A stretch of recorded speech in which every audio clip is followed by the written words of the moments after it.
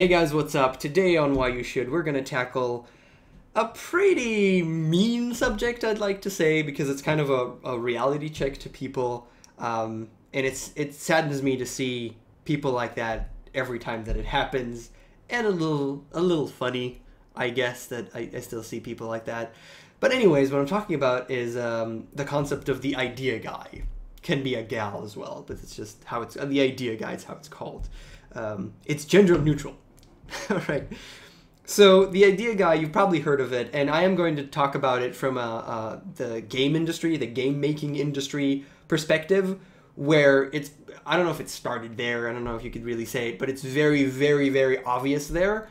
It still applies to any other industry, I'd say, any startup kind of thing, any idea that someone has, it applies to, but definitely to the games industry.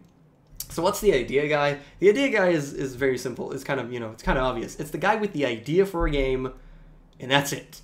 No actual skills, no actual idea, no familiarity with the industry at all, no knowledge of how a game comes to life, just an idea. And that's it. And he's looking for people to make his game. Usually, these people do not have any funding whatsoever. Sometimes they do, which is, I guess, the better case, but it's still pretty terrible. And what this really is someone who has no idea of the industry at all, coming in with he thinks that he has this wonderful idea that will surely be a success. And again, this applies to everything, I feel, but specifically the games industry. An idea, first of all, is worthless.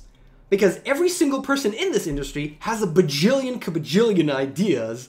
That's a real number. A kabajillion ideas on games that they want to make. Personally, I have a million one-liners that I think will totally be cool if they'd be made into a game. Probably none of them will ever see the light of day. I also have a lot of ideas that are a little bit more fleshed out than that. Maybe I've written them on text and they're not just in my head, and I've thought about them pretty seriously, but they're still just, the concept is still just the idea, and there's nothing tangible there. And you know what? I'm a coder. I can actually put that into code and create some kind of prototype and see how that thing goes. But someone with no technical skills whatsoever, just having an idea is so useless, so incredibly useless. And again, especially in the games industry, because a game, any game ever made, is an iterative process that you have a basic concept and you try it out and then you change it. And then you see if it works, and you morph it, and you change it, and you throw it all in the garbage and try again with the same concept in mind, but completely differently. And you playtest, and you see what works and what doesn't, and you change things. This process is iterative. It is repeated many, many times until you reach an outcome that might not be at all remotely close to what you started with. In any way. It could be so completely different. So an idea, a rough idea, is nothing. It is completely meaningless. And people who still think that, I'm just going to be the idea guy. I just want to find people who will do that is just ridiculous. And there's a lot of times that they think that maybe they'll be the game designer, they'll be the guy who says how the game will be. And those people, again, have no concept of what being a game designer means, because it doesn't mean just, calling the shots. There's a lot more to it. It is a role unto itself on top of a developer that codes, and someone who does art. It is, and sound, and all of the other roles. A game designer is a pretty big thing that you do need to be educated and familiar with that role, and not just, I just have an idea. That is not enough, and it saddens me to see people still in that frame of mind, that I could just be the idea guy. And it's just, wow, it's kind of a mean subject, because, dude, no, get a grip. But I wanted to talk about it because I saw it today. I saw someone trying to be the idea in one of the many groups, of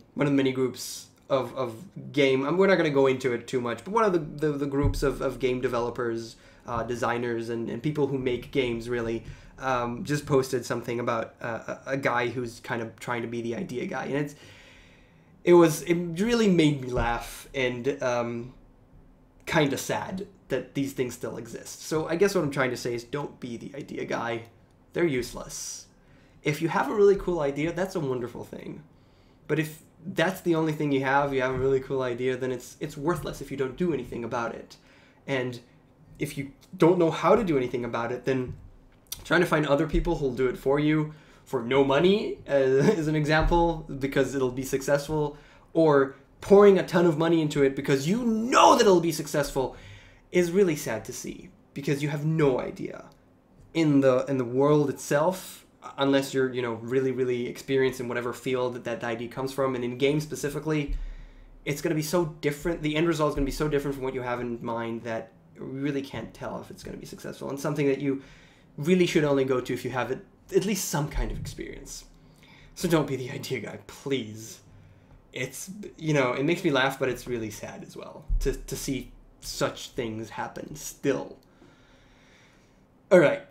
That's it. That's the Why Should for today. I guess it was kind of weird and kind of very specific today, but this was just something that I wanted to discuss, even if most of you are kind of familiar with it. So sorry for that. Hopefully this has still been enjoyable. I'm going to finish there's like 2 more drops of tea in this anymore. I've been drinking and working today. And yeah, thanks for watching as usual. I'll see you guys next time.